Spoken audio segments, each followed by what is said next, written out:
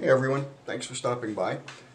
In this video I'm going to show you a quick little trick to put a new hook on in the same swift motion as you take the old hook off. A lot of people know about this already, it's not a big secret, but surprisingly there are a lot of people out there that don't know about this.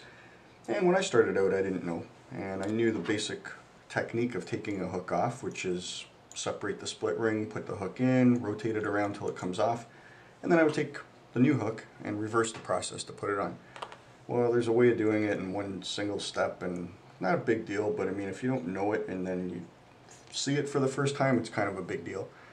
So first thing is, you find the opening to your split ring, bring your old hook up to it, insert a fingernail in, spread that split ring just enough to put the hook in.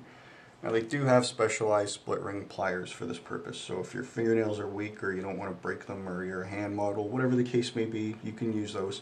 I've got 2 or 3 pairs kicking around somewhere. I can never find them when I want them, and my thumbnail just does a perfect job of it. So next thing you want to do is take your new hook, appropriately sized, make sure you know your hook's the same. This one's got a slightly shorter shaft to it. I don't mind. It's the one that comes on it is really dull and pretty much useless. It's not even worth sharpening.